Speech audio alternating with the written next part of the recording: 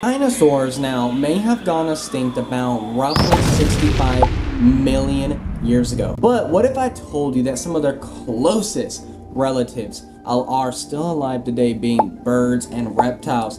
Now, we're not going to just be looking at any group of reptiles. We're going to be looking at one of my favorite groups of reptiles, which are anoles. We're going to talk about some of the most ancient, some of the most craziest looking anoles, my friend, you may have ever seen in your whole lifetime.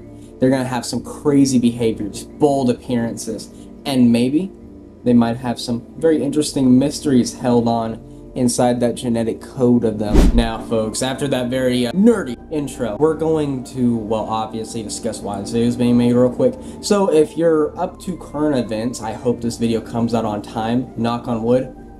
We're going to be making this video in the theme, if you guessed by the thumbnail, in the theme of the Primitive War video, because, Primitive War movie, my bad, because it's a cool movie. I just want some love to be shown here for it. It's a good movie, small, mind you, it's small, made in Australia, so, you know, I just like dinosaur movies. Only one franchise does it well, we all know who it is, with Jurassic Park, and let's be honest, they're not the best as they were, a long time ago, so I just want to, you know, glaze this movie a little bit. So yeah, let's talk about anoles. Anyways, our first anole out of the three today is going to be Anoles oculatus.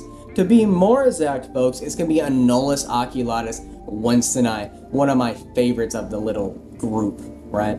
Now, these anoles have a certain look to them. They kind of look like you took a part of the starry night sky and ripped it off like your Gear 5 Luffy with your Toon Force abilities. And, you know, I mentioned the spots, starry night, etc., but I didn't even get to mention the fact that they have self-instructions on their tails that's very similar to Anoles varius, which I love. I love that. I love self-ins on anoles. But, you know, we all got the glaze, the appearance, we gotta talk about, you know, how they look, etc. Let's get into the sciencey part of this now.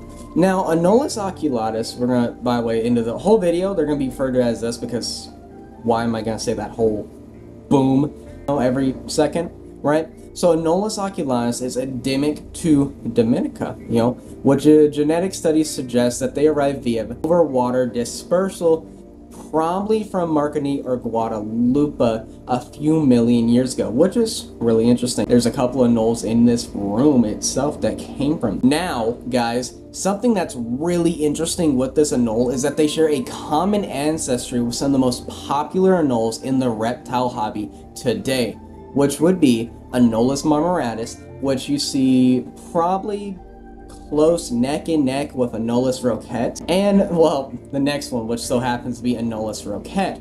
Fun fact for you guys, Anoles marmoratus is somewhat related to Anoles varius to the point where they can even hybridize. So, interesting stuff if you ask me. Now, the information, the data that suggests all this is that, you know, these animals all essentially had a common ancestor that is suggested to have split off from each other in the mid to late Miocene era. I think I'm saying it right. It's on the screen if it's not. About 5 to 10 million years ago. Separation shaped their paths. Now, folks, we're going to be moving somewhere to the mainland all the way in Ecuador.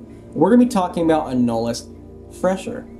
It's on the screen. I'm not sure if that one's being pronounced. I don't talk about this species often because obviously they're not like a common thing, so I'm not going to say it in my common speech if you catch my drift. But real quick, back to where they're found. You know, they're not just found in Ecuador. They can also be found in Colombia and possibly extends in the northern Peru.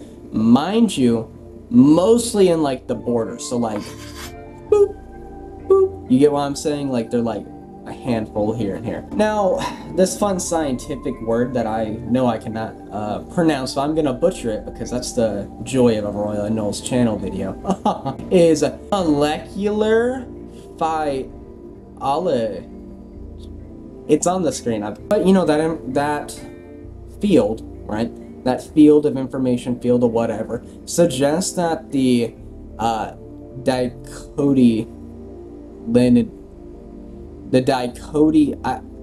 I can't pronounce this one either, so it's gonna go on the screen. My bad. You know, lineage diverged roughly about 30 to 40 million years ago during the Altocene. There's gonna be a lot of butchering in this part. It's on the screen, by the way. When anoles were spreading widely, like whoosh, whoosh, by the way, like boom. Widely in South America, differing from the Caribbean, which is really interesting stuff. This means, though, that Anoles fresher as a distinct lineage, folks, could be roughly, mind you, roughly 10 to 15 million years old. That exact estimate is depending on the data set. You know, who's studying this, what information they have on hand, it changes. Which is interesting because we know how old they could be as a distinct lineage, which is really interesting because the oldest anole fossil is the exact same age, being 10 to 15 million years ago. Folks, guess what? It's the time of the video where I start to beg you folks to sub, like, share the video to all your friends and family. If you don't, that's cool, I guess. I mean, yeah, I guess it's cool, but yeah, if you don't do it, cool, but you really should, because we're doing cool stuff over here, and all promotion is good promotion most of the time. Knock on wood. Now, folks, we just got done with our first two picks. We did the sub-begging part like every proper Royal Anoles video has. Now, we're going to go all the way to Cuba, where it's home to some of my favorite anoles on the planet. Yes, I see you in Anoles Deglaris. The camera does not see you, though, and I don't feel like playing with it. You know, where some of my very first anoles came from. Well, worked with wise, all that fun stuff. English, yeah.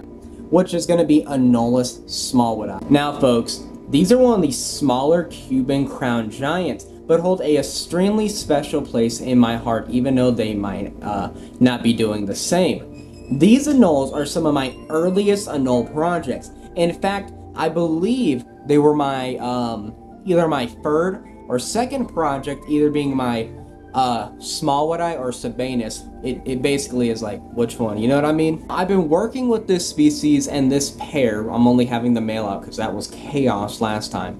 All the way since they were a little baby pair doing young anole stuff.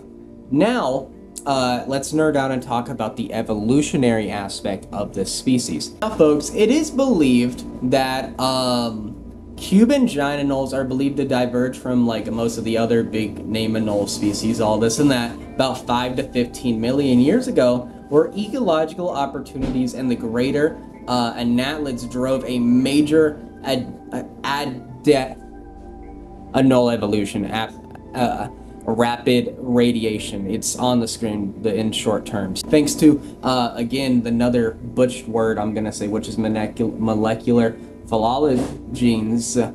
We know this. Yeah, we know this because of that word I can't ever say. But, you know, only cool thing about smallwoodi is that these anoles are only found in eastern Cuba, right? Where with Lutoglaris, their much larger cousin, is found in western Cuba. Now, it's believed that the reason we have smallwoodi today is because of thanks to all the crazy little mountain structures that is so famous in eastern Cuba, that basically they were kind of like trapped over there, and they said, hey man, guess we better start evolving or start getting these spots and stuff. Look at all these spots. Let's make some spots. Oh, my bad, I said male earlier. I should have said female. Just realized how dumb I look. But folks, this is just one, I mind you, one of the 65 fully described species of anoles in Cuba. Mind you, there's literally an undescribed species right here that I'm looking at, trying to climb on the roof of their enclosure that I'm going to be putting back down after this is done being filmed, right? So, if you want to learn more, guess what? Go ahead and watch this video, where we're going to be busting some of the, you know, so folks, you know, if you learn that much about anoles today, how about you sit down and learn about 5 reptiles you never knew existed? So give that video a watch.